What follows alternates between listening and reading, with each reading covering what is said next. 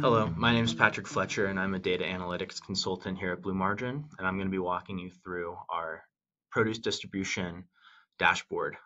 Just to note, this is all fake client data, so none of this is accurate directly from our clients. So our first page is going to be our sales overview.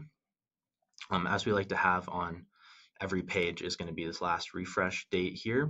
Moving to the right, we're going to be looking at our main sales here. This is going to be the total sales amount for the company, and then we're going to be looking at total orders. So that just kind of gives a quick outlook of the main metrics that we're going to be looking at for this dashboard. Overall, the main goal when looking at this dashboard is really how many sales and how many orders are coming in for each sales rep and then each customer as well. We want to be looking at this over time, and we want to be looking at this by separate dates. So one of the key components within this dashboard is looking at one specific date here, and then also looking at a comparison period. So this can be set to a year, different years, different months, different days, different weeks. There's a lot of different visibility within this that you can look at. And so that was a key component when we developed this, is during these 2-month periods from different years, where do they track? Are they the same? Are they different? How much are they off? So starting on our main visual here, we're going to be looking at number of sales, and then we're also going to be looking at numbers of orders. This is going to be looking at it over time. So this is going to be looking at it on a month level here. And if we month and week level here, if we drill up, this is going to be looking at it on the total month level based on our date filter here. And then this is going to be looking at it by the quarter we have filtered. And then this will be looking at it by the year. So our main metric that we want to be looking at, our main visual here, we want to be looking at a sales amount by number of orders over time. Looking at this is going to be broken down by the week, the end of the week value here. But if we drill up one level, we're going to be looking at it on the month level here. If we want to expand our date, if we wanted to change it, we can do that here. This previous compare period date filter is only going to be looking at this lower section here. One of the biggest components that we wanted to look at with this report is having it broken down by direct sales reps, customer names, item IDs, and then item descriptions. So the ideal purpose of this report is to have sales reps and then their managers come in and be able to look at this specifically to see how well the rep is doing, and for if they're a manager, the reps that they manage, how they're doing. So this can also be implemented with row level security, which would allow for direct users to only see their data when they log in to view this report. As we expand down, this gets broken down into these metrics here. So customer name, customer ID, item description, and then every single sales rep here is going to be can be looked at based on all of these metrics here. So we're going to be looking at total sales amount here, and then that compare period sales amount, which is based on this date section here. And then same with sales variance. This is going to be the difference of the two values here. And then this is going to be color conditioned and with an icon to basically show, is that positive sales growth or negative sales amount on that. It's going to be the same exact thing for number of cases sold. As this is a produce distributor, they really focus on cases and the case amount. So there's whole cases, split cases, and those kind of just sum up to get our total values there. We also have a case variance here to see the difference. And then we have average metrics also. So average cases sold per order during this period, and then also the compare period. And then we also have average sales price per item, and then same with the compare period, and then just total number of orders that each of those sales reps have. As we expand down and we drill down, this is going to show our customer name here. So Welch, Nelson, and Jones is going to be our customer. As we expand down even further, we're going to see the ship to name from that customer. So it's going to be all these specific locations. And then if we expand down one more level, we're going to see all the items that they've sold. And then if we expand that, it's going to show us the specific item description of what they've sold to that customer. So when looking at watermelon chunks, we can see that they're up. They've made about $2,700 more based on the compare period that's selected. And as always, to get back up, you can just right click, collapse all.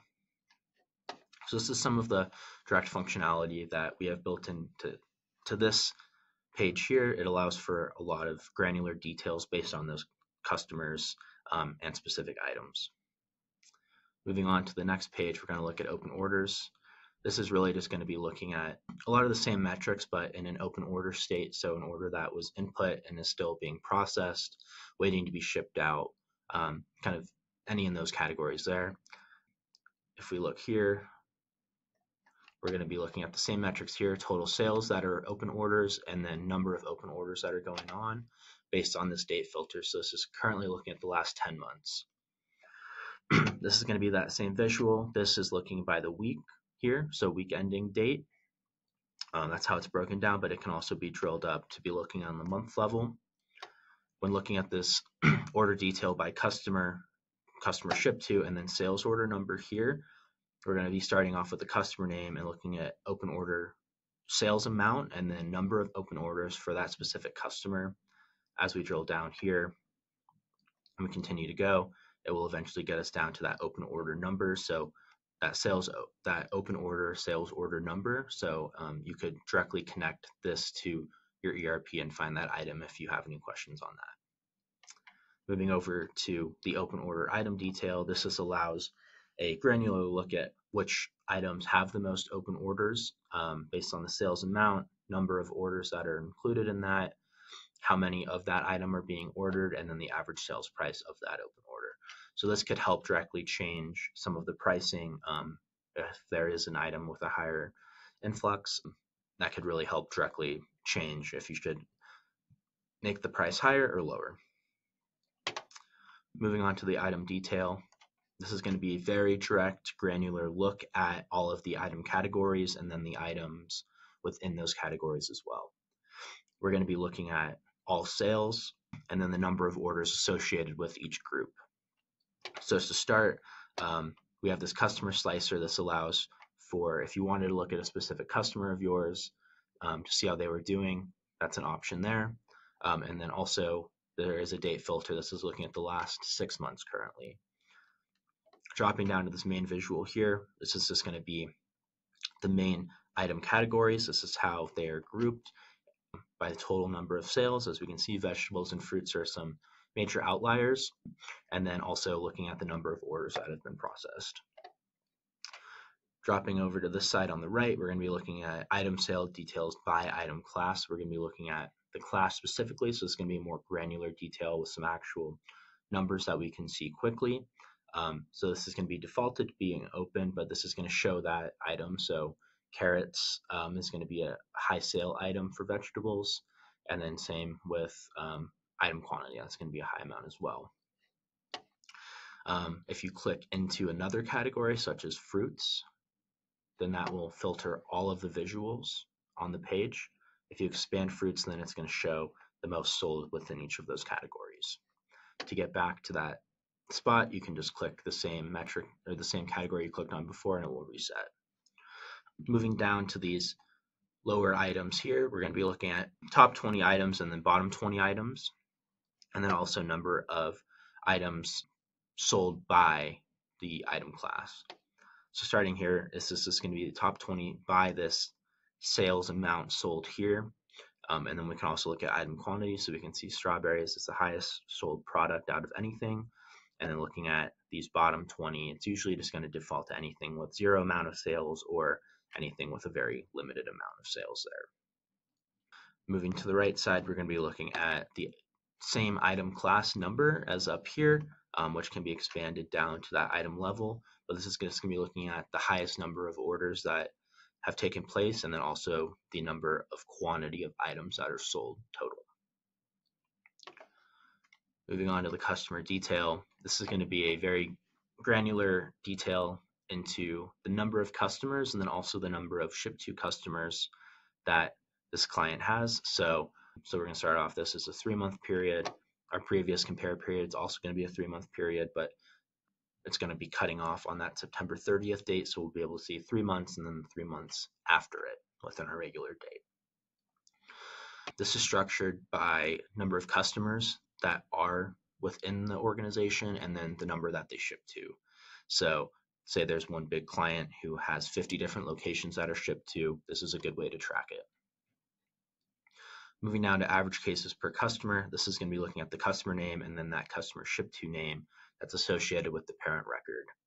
This is going to be looking at average cases sold per order, and then it's going to be looking at the compare period that we have from up here, and then this is also going to be looking at average cases variance. So how much has the growth happened within those 3 months different?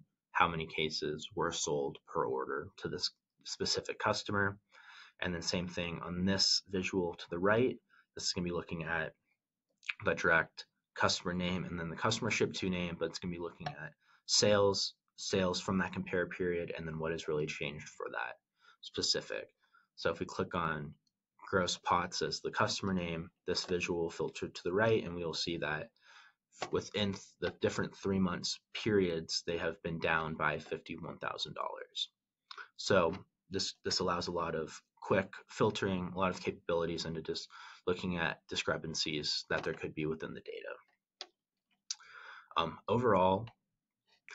Overall, this report offers a lot of detailed granularity into sales numbers, number of sales, and then also just overall customer amounts as well. This can really help display outliers within item groups as well, and then see which products are doing well versus doing poorly. So overall, this dashboard and set of reports can allow for a lot of detailed granularity into overall how a produce company is doing based on each sales rep. So thank you, and I hope you enjoy this video.